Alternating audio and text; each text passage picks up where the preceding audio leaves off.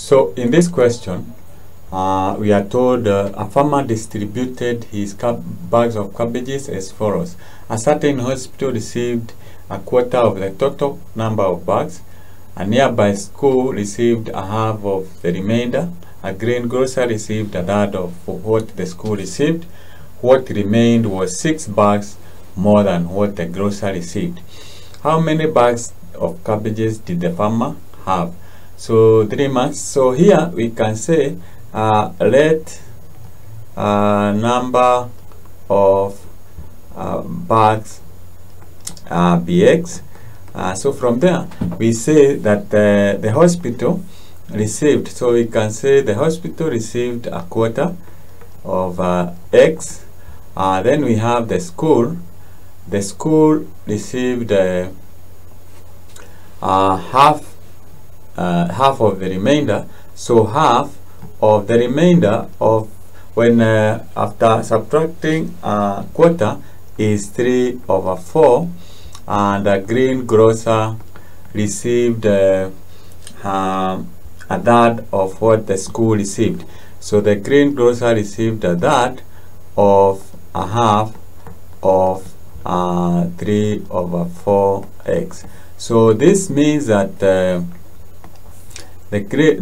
hospital received a quarter. Then this school received 3/8 and of x, and the greengrocer, you can simplify here and say received 1/8x.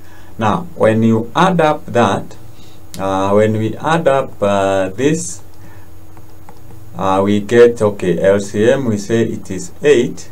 So this is 2, here we have x, so 2x plus 3x plus x, this is equals to 5x 6/8x, which is equals to 3/4x. So that is those are the number of bags that were distributed.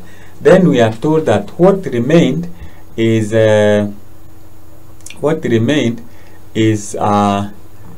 6 more bags, 6 more of what the greengrocer received.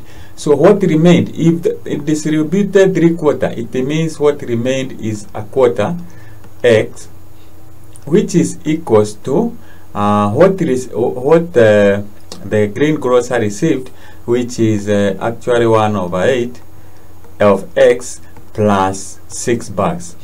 Now we put the right terms together, so this is a quarter x minus 1/8 x is equals to 6. So this is same as 8. This is 2x minus x is equals to 6. So 1/8 x is equals to 6, implying that x is equals to 48 bags. So these are the number of bags the farmer had initially, and that is how you work out that question.